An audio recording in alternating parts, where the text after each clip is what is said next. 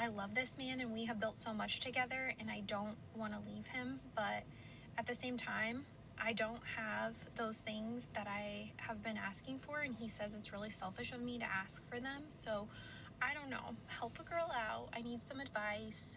Let me know. Selfish? You're not selfish for being with a man long term and wanting to marry him. There's nothing selfish about that. I know I'm gonna get hate for this one. Men not wanting to get married these days is perfectly valid. But for a lot of us ladies, that's where we get our sense of safety and security, and marriage means a lot to some of us. I know there's a lot of women out there who take advantage of marriage. They cheat, they take half his stuff, but there's also a lot of us ladies who genuinely want marriage. My advice to you is if you've been dating him for a while, you're not getting any younger, and this clearly is something that deeply means something to you. Based on your first little bit of the video, it sounds like he's not interested in marrying you. And it could be you, it could be just his general opinion of marriage in general. But if that's something that means that much to you, you might have to find someone that wants to marry you. And there are still men out there who do want marriage. You won't have to convince them. Like, yes, you'll have conversations about it in general, and you'll have to agree, like, when, and you might feel a little bit differently from each other, but it will still happen.